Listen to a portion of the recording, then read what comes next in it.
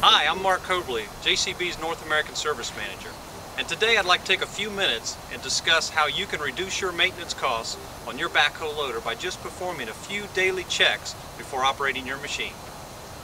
To start out the check, the first thing we're going to do is actually look at the hydraulic oil and ensure that we can visually see oil in the glass.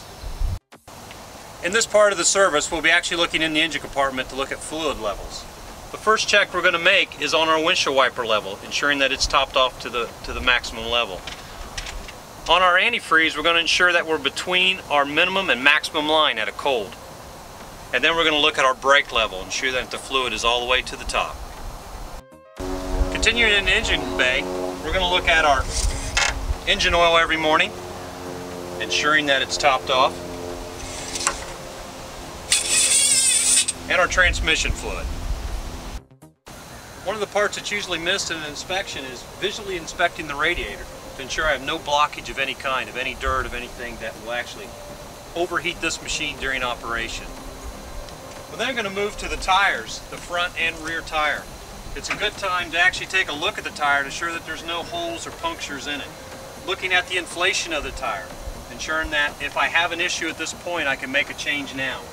I'm also going to visually look at each lug nut, touching them and ensuring that each one is secure onto the rim.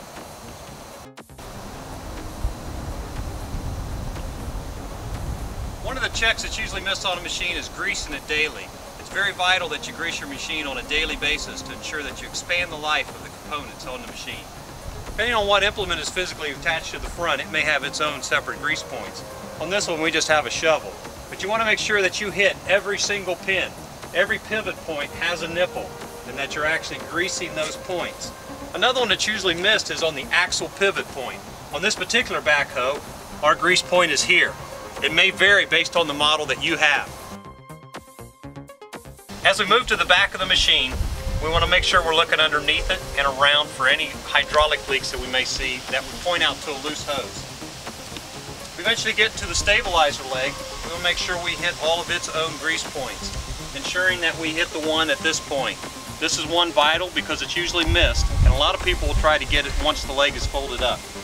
We'll then move to the king post area, and then finishing out at the boom and the dipper that have a multitude of points on them and the attachment at the end.